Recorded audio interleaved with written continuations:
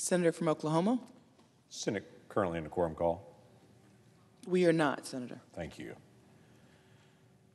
Madam President, I ended up being a topic of conversation for the past month and a half or so in a lot of political conversations about immigration and the border.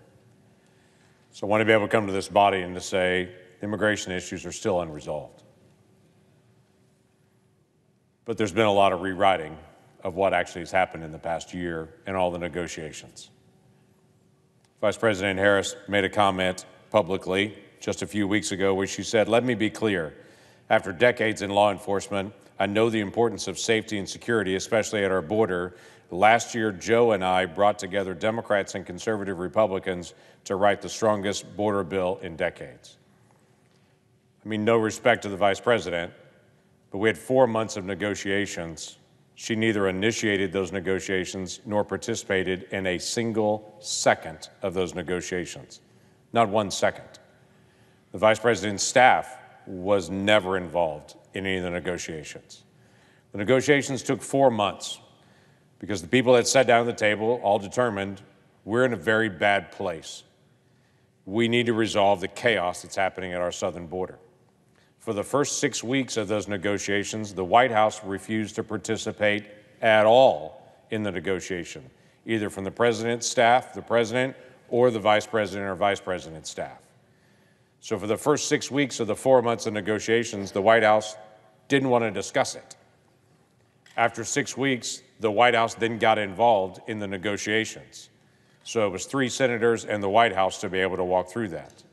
And then again, for the next 3 months of our negotiations, it was a constant fight to get anything agreed to secure our southern border.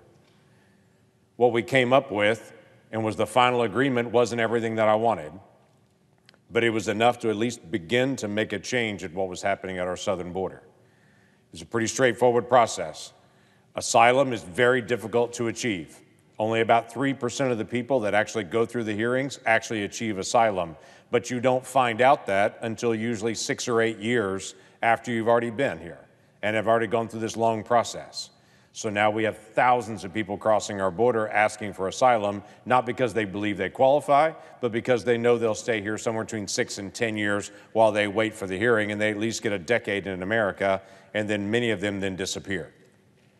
So what we could get to agreement was when you cross the border, you would cross the border, first person each day. They would have a much faster screening that would take hours or days, and they'd be screened at the standard that was at the end. So instead of waiting 6 or 8 years or 10 years to get that final decision, you would get it rapidly. So the first person that would cross each day would be quickly screened under a brand new process, and then 97% of them would be deported immediately because they don't qualify for asylum, and everyone knows the joke. So first day, first person, you cross, quickly screened under a new process, deported immediately. But if we got 5,000 people crossing us, we don't have enough staff to screen that many people. So we created a border emergency authority that if you cross the border and you've got 5,000 people flooding the border and we don't have the staffing to do it, no one gets screened. You just get arrested and deported. So first person, cross, screened, deported. If we're overwhelmed by the cartels with high numbers, you just are deported immediately and no one is screened. That's what we could finally come up with in his agreement.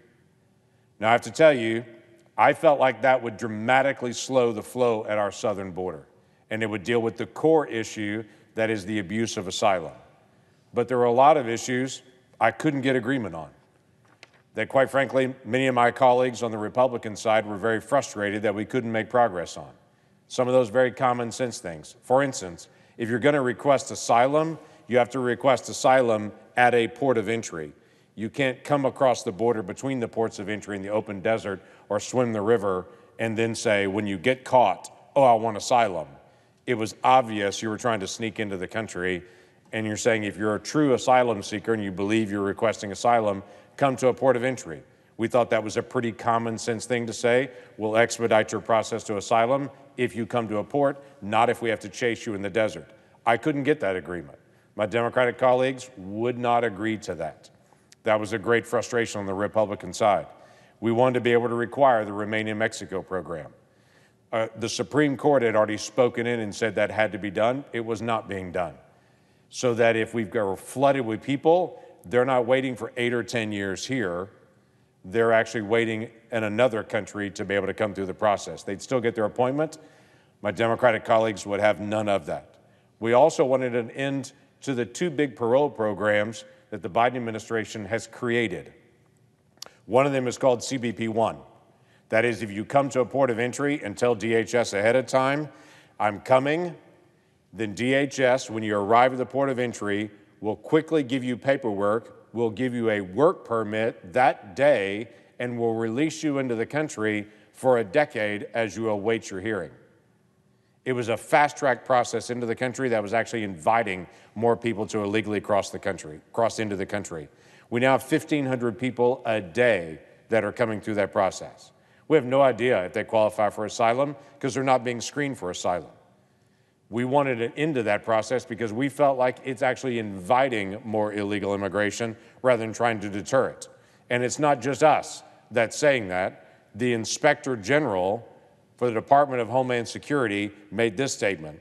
They felt that CBP did not gather intelligence or conduct sufficient analysis of data generated by CBP-1 appointments to protect against fraudulent applications and misuse and public safety threats.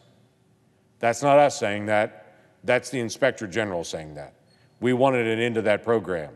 Through the negotiations that were long and hard, I got agreement that that program would end, that we would put a stop to that program. But there was a second program called the CHNV program. This is 30,000 people a month that are coming in. These are folks from Cuba, Haiti, Nicaragua, and Venezuela. 30,000 a month. This was another program that was wholly created out of the Biden administration that's never existed in any other administration. It was a parole authority to say, if you'll contact us before you come from one of these countries, and someone here in the United States will, quote unquote, sponsor you, or at least say, I know them, then you can get into the country and be paroled into the country. This is not even an asylum request. This is just, you're just released into the country. We wanted to have a stop to that program as well, because there's all kinds of issues with that program. But at that one, my Democratic colleagues would not agree to and said, no, we'll stop the CBP-1 parole program in. We won't stop the slowdown of Cubans, Haitians, Nicaraguans, Venezuelans coming in very high numbers. By the way, the deal was supposedly that we would take in 30,000 of those folks and Mexico would take in 30,000 of those folks. The problem is we've asked for the numbers that Mexico has taken in, and so far State Department won't give us an answer, DHS won't give us an answer. As far as we can tell, the Mexican side has been 0, while we have been 30,000. Now, we felt there was a problem in the way the program was being run, and by the way, again, we're not the only ones that think that. DHS itself shut down that program for part of this summer because they found what they called egregious fraud problems. That is, some sponsors sponsoring dozens of people to be able to come in, and an overflow of individuals not being properly screened. There are major problems with the program. Unfortunately, the program has restarted again. Now, why do I walk through this? I keep hearing this rewrite of history, that it was President Trump himself that told all Republicans it's a great deal, but don't do it. Now, there's no doubt President Trump made a statement that it's not enough. He wanted everything in it, and he said, don't do it. No question that statement was made, but no question that belief was already shared by several folks on my side of the aisle, saying we wanted an end to all these parole programs. We also want to stop applying between ports of entry, and if you're going to apply only at ports of entry. And several of my colleagues said the House bill, that was H.R. 2, it was that or nothing. They wanted everything or nothing. And suddenly this whole system falls apart.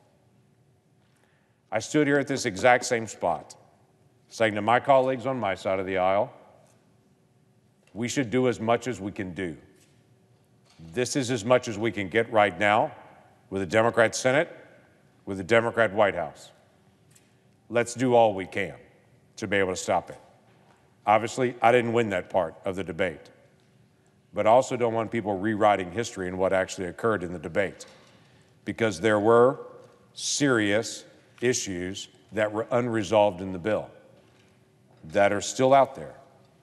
My frustration is all of it is still out there. We still have the same issue with asylum that this bill would have fixed. We still have the same issue between ports of entry that's still unfixed, and we still have not one of those parole programs, both of those parole programs happening. Interestingly enough, in the last couple of months, the numbers at the border have started slowing down. It's been very interesting.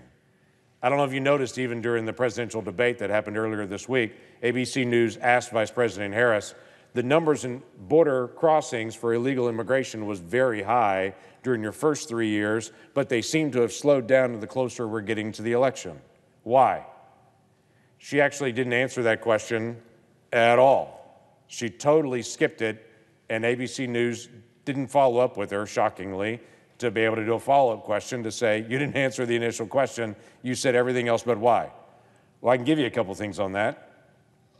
Two things have occurred in this past few months. Mexico's had their elections, and we're having ours.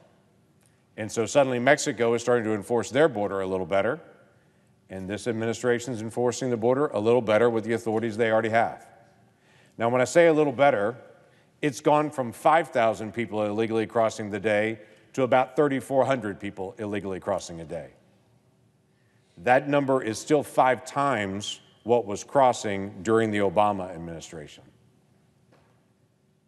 My request has been the same for President Biden all along. If you won't enforce the border the same way President Trump enforced it, at least enforce it the same way President Obama enforced it. Under President Obama, we had 500,000 people illegally crossing a year. Now we have 2.5 million people illegally crossing in a year. Same law, same exact law, enforced completely different. Why is this an issue? It's not just an issue in our economy. It's not just an issue in our schools. It's not just an issue in crime in our communities. It's also a national security issue. In June, the FBI picked up 8 ISIS-affiliated individuals that were in our country that had come across our southern border and had asked for asylum. They were from Tajikistan, and they had gotten the quick review at the border and had been released like hundreds of thousands others had that same month. But these 8 were different. They're ISIS-affiliated, and they scattered around the country to Philadelphia, New York, and Los Angeles and began their plotting. Thankfully, our FBI picked them up. But of the 2.5 million people that have crossed just last year, how many did we miss? I've been very outspoken on this issue. We moved from the border issue being just an issue about how do we manage our own border and legal immigration to a national security issue. 3,400 people a day illegally crossing our border is still an epic high number. And while the media has looked away because now it's no longer 5,000 a day, 3,400 a day is still way too high. Our system is still overwhelmed, and we still have tens of thousands of people coming in of what this administration calls special interest aliens. That is folks that by their own definition are considered a national security threat. But there's so many, we don't have the opportunity to be able to follow all of them. That was those 8 that were picked up that were ISIS affiliated. They had been designated as special interest aliens. Thankfully, we were later able to find them and pick them up. But there are thousands of them currently in the country. Hopefully, they mean us no harm. But currently, we have no idea. That's something that needs to change. National security should not be a partisan issue. I understand it's an election year. This should not be a partisan issue. This should be a how do we fix this issue? This should be how do we resolve this issue? And if the numbers are going down, after I was told that the numbers were sky high because of climate change, that was really what I was told by DHS. In fact, the White House in 2021 put out a report on climate change and migration, saying that we have dramatically increased numbers because of climate change, not because of lack of border enforcement. My response to them now is, well, if the numbers are going down at the border, apparently the climate is getting better worldwide because the numbers are coming down. It's not an issue of climate migration. It's an issue of enforcement at our southern border. If that occurs, the numbers go down. If it doesn't, the numbers skyrocket because we're the United States of America, and people want to be able to be in the greatest country in the world, and I don't blame them. We as Americans, though, also have the right to be able to know we live in security, and the people that are coming into our country, we know who they are, we know where they're from, and we've verified any kind of criminal background that may or may not be there. That's not an unfair request to be able to make. One last thing. Currently, the House has passed what they call the SAVE Act, and there's an ongoing debate in the House right now on how this will fit. The SAVE Act is a pretty simple thing. The SAVE Act just says if you're not legally present in the United States, you can't vote. Now, it's already federal law that no one who's a non-citizen can vote in federal elections. That's already the law. That's the trust part, though. There is no verify portion of this. We have the basic principle of trust and verify. Right now, we're all trust. It's against the law, but there is no verification. The SAVE Act just says we're not going to just trust that people that are not legally present here don't vote. We're going to verify that. You can't register to vote until you can show that you're actually a citizen of the United States. That shouldn't be a radical concept. That should be straightforward. I've been one of the folks that have asked the current Attorney General, can you show us any prosecutions or even any attempts to be able to prosecute individuals that were not legally present in the United States that attempted to vote? Because we know some stories, there's some newspaper stories scattered around the country of a few of those stories. We just asked the simple question, can you tell us any prosecutions? In Oklahoma, we have about 40 people every election across our state. About 40 people vote twice. They'll do absentee voting, and then they'll show up and they'll vote again. You know what they get? They get a knock on the door from law enforcement a couple of months later saying, you violated state law. You voted twice. We actually enforce our law. That discourages people in the future from then coming and trying that again because they know they're being enforced. So we thought it's a reasonable question to ask the Attorney General, how are you enforcing federal law in this area? It's not that they were asking for something new, it's how are we enforcing what's existing. So far, the Attorney General, after months of asking the question, has given us no answer. I look forward to the day that this body can sit down with each other and to say, let's solve the national security issues. Because we all know they're there. We all see it.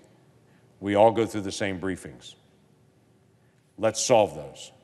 And let's have an immigration system where we honor legal immigration and deter illegal immigration. That's what most countries do.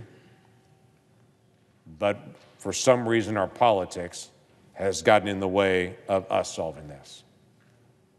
So let's find a way to be able to solve this in the days ahead.